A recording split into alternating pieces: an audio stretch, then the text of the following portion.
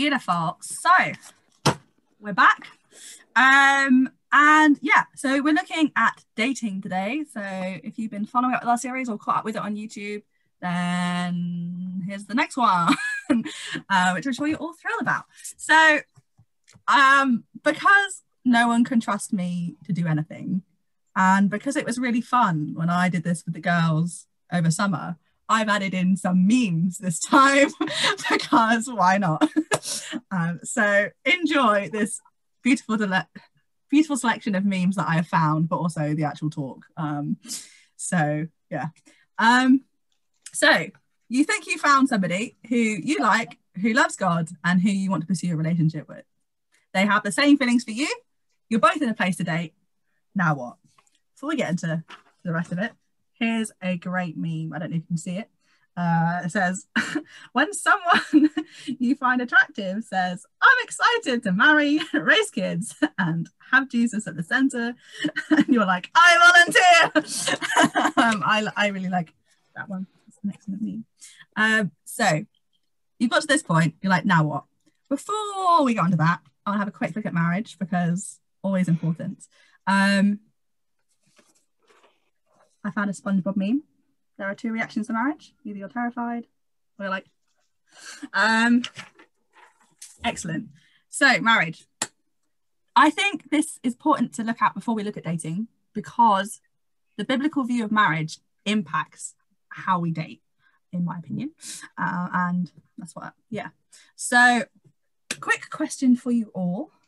Marriage. How is marriage different to dating?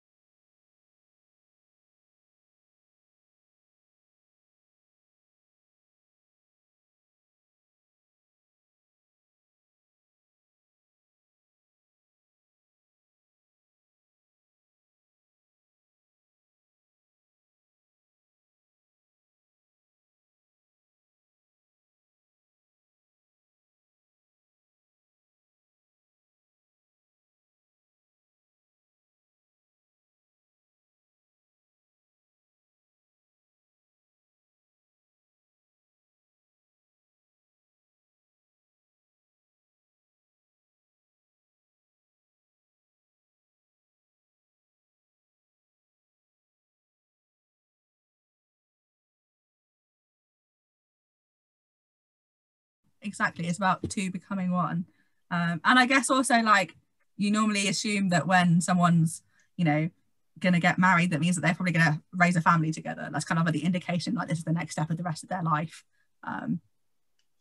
So can anyone off the top of your head, what are some of the vows that are made in marriage?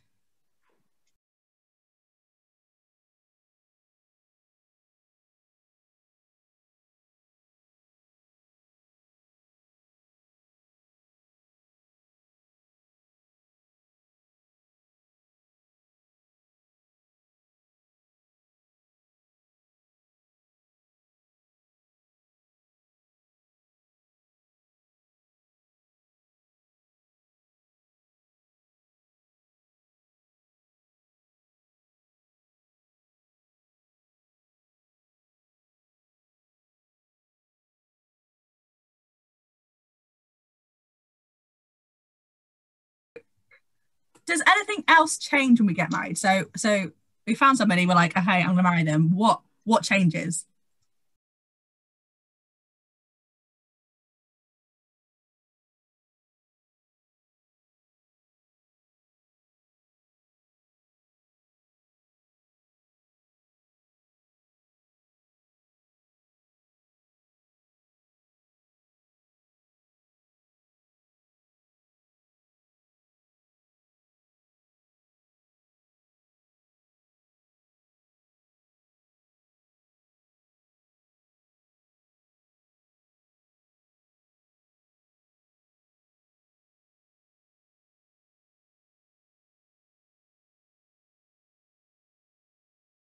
Maybe also when you see like a hospital drama, you're like, oh no, you're not allowed in because you're not a family member or married to them. Anyway, yeah. So there's all these different things that happen and like a sort of like indicators of marriage. Um, in marriage, love and marriage is all about taking on every good and bad part of that person, if that's like personality, inheritance, like money stuff, like anything like that, is taking on everything for better, for worse. It kind of mirrors our relationship with Jesus, but the only difference is that he is perfectly good and has sacrificed all, and we are not. And also, a disclaimer, people don't really get married for eternal happiness. Like marriage isn't going to be eternally happy. That's just not the case, which is why Jesus is the better option. We've kind of talked about this already, but we've got like the two becoming one. There's this like intimacy and commitment in marriage that we don't get in dating. There's all of this stuff. There's this one, like the one body stuff, become one flesh. And as we said, take on our husband's name. So potentially that means that there's a new identity. And that's the same with us as our relationship with Jesus, because we need a new identity, because without Jesus, we're a mess. We're imperfect. And this will be fully realized, but even as we become a Christian, we have got a new identity. So that's marriage. Marriage is like great and exciting and cool. But what about, let's have a look at dating. So what is dating?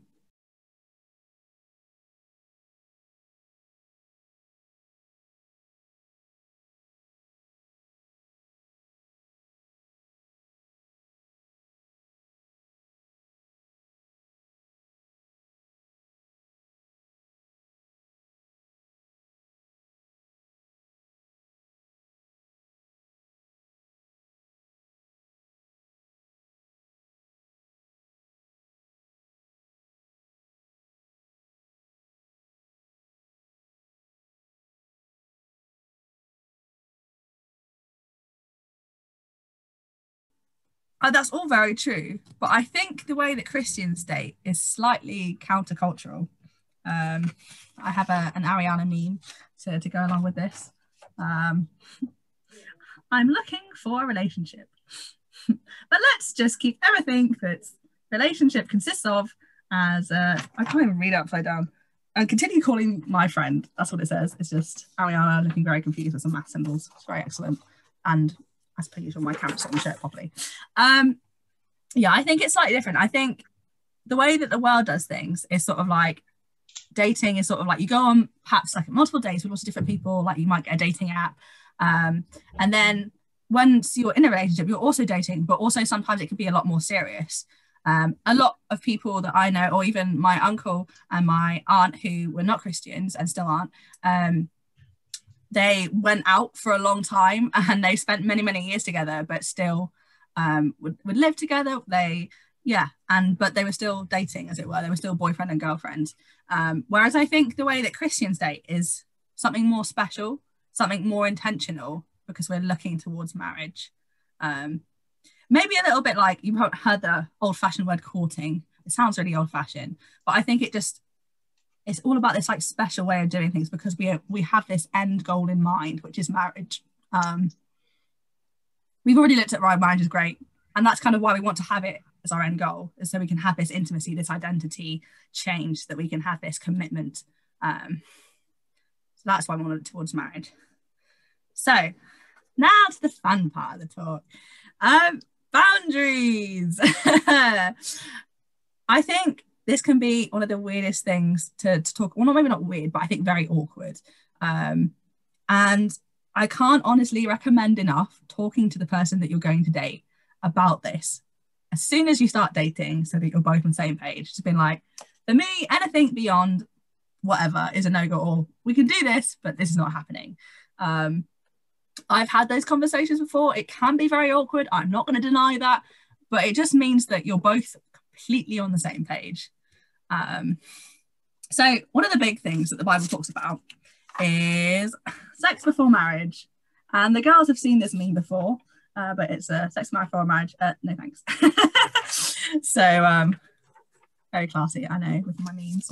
So can somebody turn to some Bible verses for me? If you can grab a Bible or a phone or something like that. Can somebody turn to 1 Corinthians 7, verse 8 to 9? Now to the unmarried and the widows I say, it is good for them to stay unmarried as I do. But if they cannot control themselves, they should marry, for it is better to marry than to burn with passion. It all sounds a little bit scary, but what are those verses saying about sex before marriage? It's essentially been like, sex is for a marriage context. It's better to marry. That doesn't mean it should be the only reason you marry.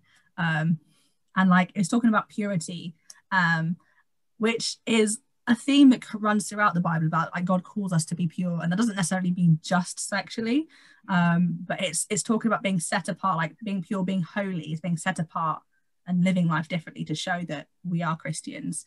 And one of the ways we do that is to honor God with our body, which is by not having sex before we're married, because that's for a married context, because it's all to do with the two becoming one, which is, as we talked about, with marriage.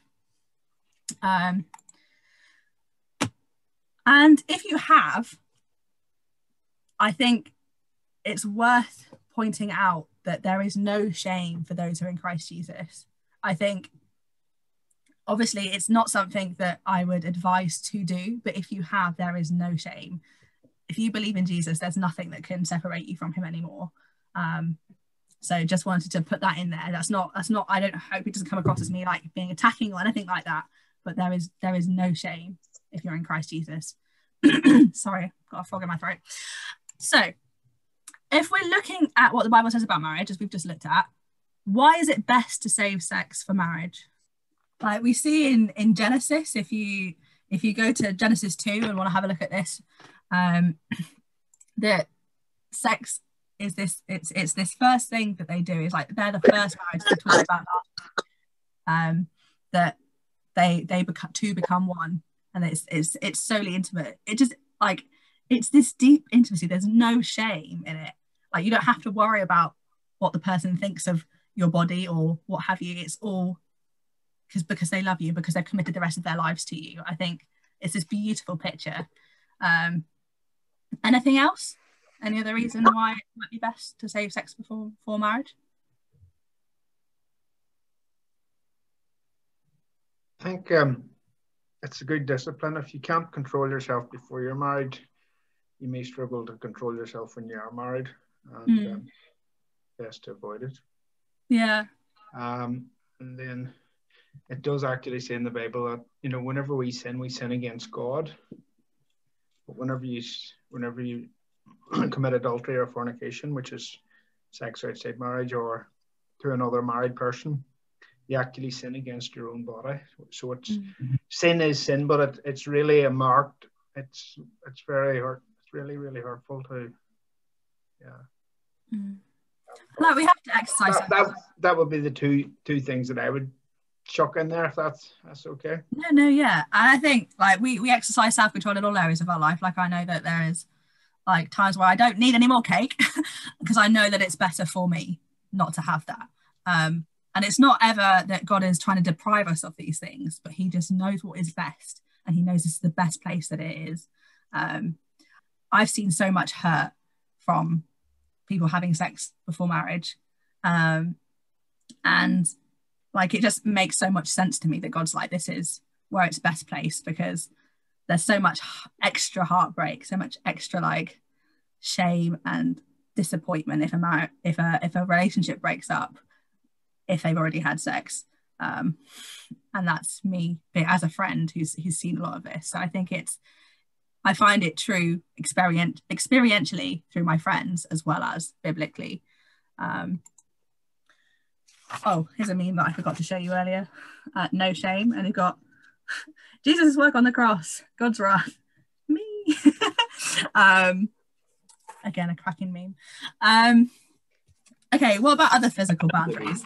We've got a Christian kid being texted, my parents aren't in. Oh no, I can't come over then. I think it's worth just being like, it's not about how close you can get to the line. John was telling me a story about this when we were talking through this. He was like, there's a story of a rich man and he's interviewing for a chauffeur, and he was like, the first guy he's in this lovely, very cool Mercedes Benz. The first guy, he's like, get me to the top of the mountain safely. So the first guy goes as quick as he possibly can, like showing off all the like handbrake turns and everything that he could possibly do, and shows off, gets them to the mountain in one piece, which I was like, all right, okay, thank you. The second man comes and he hugs the side of the mountain. He's so careful, so slow going up, and he gets to the top, not in record-breaking time or anything, not anything fancy, but he gets into the top safely. And I think it's probably obvious who the rich men were probably higher, because the first guy was able to do it all up, he wasn't doing it safely, whereas the second guy was. And I think it's just about, it's not about how close we can get to them. It's not how fancy we can do this. It's just about sticking to those things. And yeah, do with that what you will. There's time to answer questions about that. I also know for me, when I have to think about this, it's what I know will tempt me to go further. I have to be like, okay, maybe this is cut off point, not because it's wrong, but because I know that I will want to do more. And also, you might mess up with your boundaries, and that's okay. I have. And all you need to do is just repent, turn back to Jesus, pray for forgiveness. Don't sit in that shame, but keep to those boundaries once more. You might not know exactly what your boundaries might be straight away, but I think it's worth thinking about before you get into a relationship and when you're in the relationship, and communicating that.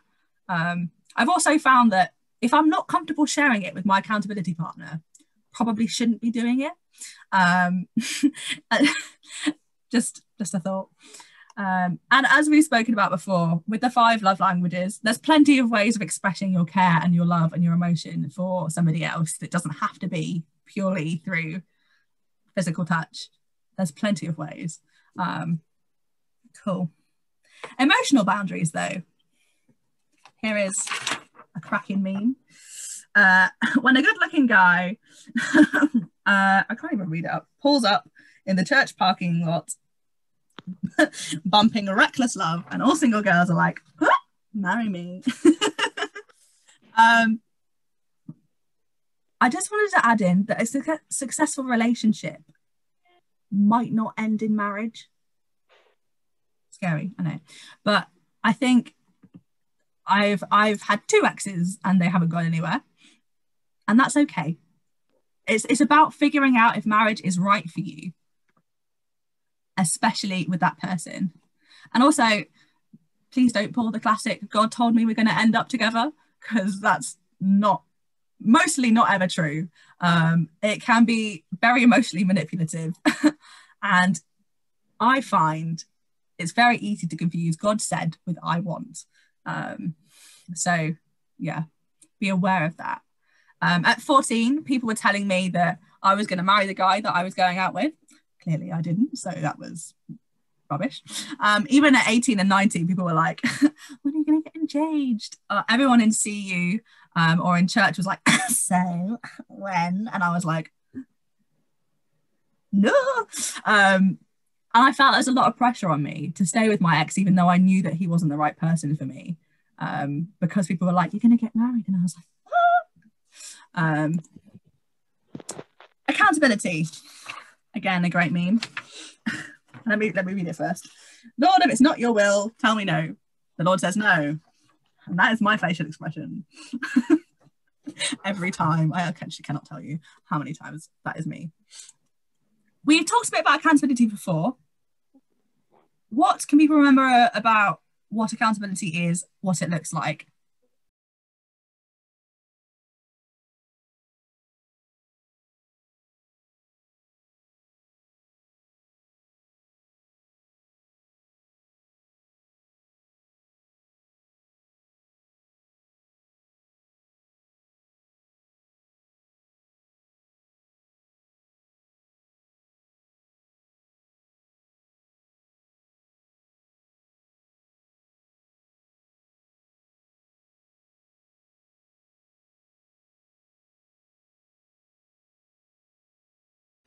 That's basically what it is. But the way, so accountability partner, is kind of like having some time with somebody that you trust, to chat about things and be pointed back to God. Often my accountability partners say things that I don't want to hear but need to. The other day, Sarah was like, Becky, you're being a mug. And I was like, yeah, no. Leave me alone. Someone once suggested me that there are sort of 3 things to look at in accountability. And if you have an accountability partner: Bible, boys or girls, and your witness. So I just thought I'd go through those very briefly. So you want to chat about the Bible? Everyone's here getting into relationships. You want to know what I'm getting into? The word. Be right back. Kind of be lame meme, but I thought Kermit looked excellent in that meme. So one of the ways that I keep accountable with reading the Bible is actually me and my friend Sarah. She's one of my accountability partners. We literally read the same Bible plan, and I'm currently a day behind. And she was like, Rebecca. But that's one of the ways that we check in to see how each other's doing, what we're learning. And it's a really good way to not only grow your relationship with each other, but also into like really looking at the Bible and really looking at what God has to say. Also a good time to check in, like, are you actually connecting with God? Are you reading your Bible? Because there was a large period of time that I wasn't, and she had to verbally slap me around the face and be like, Rebecca, why are you doing this? Why are you like this? And I was like, you know what? Because I'm lazy and I need to get over myself. That was me anyway. It's also a good time, if you're talking about the Bible, is to talk about, is your boyfriend or girlfriend a distraction from your relationship with God? Is God still your number one? Do you realize or remember that he is more perfect or loving than your boyfriend or girlfriend could ever be, where true satisfaction is found? Even good things like relationships can become a distraction. I know that I have boy brain, and it's not the most helpful and can be very distracting. And it's why it's so important to spend time with God every day, to remind ourselves that he's number one, to be excited by the Bible. Number 2, boys or girls. Here's a distraction meme. You better not get in the way of my loving Jesus. Cracking. It's a good time to check in. Are you keeping to your boundaries? For me, I found it very valuable to talk with my accountability partner, because if I don't want to talk to them, it probably means I'm doing something I shouldn't, or have previously agreed isn't a good idea. I think it's just good as well just to think through your thoughts. Sometimes just have someone to chat things through with. As you can tell, I'm very long-winded and think things through probably too deeply a lot of the time. And sometimes I just need to sit and just talk at my accountability partner and just have them figure out my thoughts with me. And number 3, your witness. Why do you talk so much about Jesus? It defines who I am. If you haven't watched The Incredibles, go watch it. Excellent film. The aim of our whole lives is to glorify God. So any relationship we get into should be helping us do that. I know it's very easy when you're in a relationship to be kind of consumed by that one person, to try and spend all of your time with them. But actually, it's because we know that one person cannot fully satisfy us. Like, having friendship is still good, even if you're in a relationship. Like, there are plenty of friends even who I know that I will go to more over some things than others, or I know that some people have the same taste in me in musical theatre stuff, whereas my friend Sarah does not, but we bond over Korean food. It's like that with a relationship. We need to be keeping up with our friendships, be spending time doing our hobbies, the things that we enjoy, both with Christian and non-Christian friends. It's so important. And also sometimes we need to remind ourselves, maybe we should be sharing faith more than we already do. Maybe we should be opening up conversations, or at least just sharing where things are coming from for us. That's all a lot of information. In conclusion, I hope this doesn't sound scary. This is not meant to be just sitting here and being like, saying, here are all the things that you should do. I don't want them to be rules. I don't want to, apart from the sex before marriage, which is very important, I don't want you to make you feel like ashamed or upset by any of this. the reason I'm telling you these things and the reason that I want to tell you this now is because I want to maybe challenge you on some things, but also because I know that through my own experience that I would not want you to have some of the same experiences that I've had or my friends have had. There have been times where I haven't stuck to my boundaries, and that's not been helpful for me or my relationship with God or my relationship with the other person. There's been a lot of heartache that I've gone through, and that's why I'm been banging on about even doing a whole talk on pre-dating, because I was like, it's so important who you choose to go out with. It's not just about attraction, because I've done that and it's stupid because it doesn't help and you just end up sad at the end. That's why I'm talking to you about this. That's why this is important. Here's a Kanye meme to end on. When you're giving advice, but you finish with, I don't know, just pray about it, just in case. And that's kind of what I'd like to end on. I hope this has been helpful. I hope this has been informative. But please take what I've said and think about it. Yeah, that's the end of the talk.